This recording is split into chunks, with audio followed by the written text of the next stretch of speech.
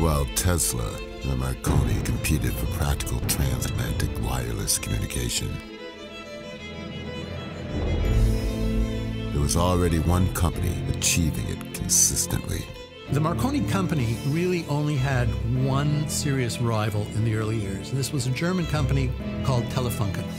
The Navy wanted total control of radio communication.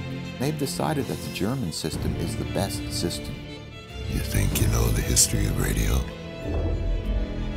It's time to learn the whole funkin' story.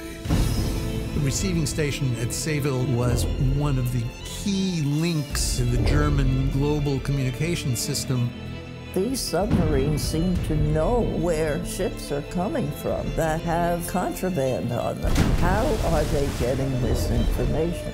The power that changed the world would come from unseen waves. What happened at the Telefunken site is one of the most fantastic, untold stories. Spies, subterfuge, and America's entry into global conflict. It's been a secret for so many years. All linked through invisible threads to a wireless station called Telefunken. Telefunken was both embraced by some and also looked upon with suspicion by others. There were nefarious things going on at the radio station. Tesla, unbeknownst to him, is at the heart of all this. A dark undercurrent threatens to divide a nation.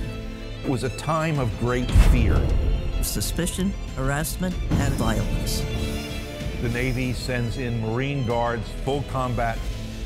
Sayville was in World War I before the rest of the country. A station that transitioned a nation from wireless to war.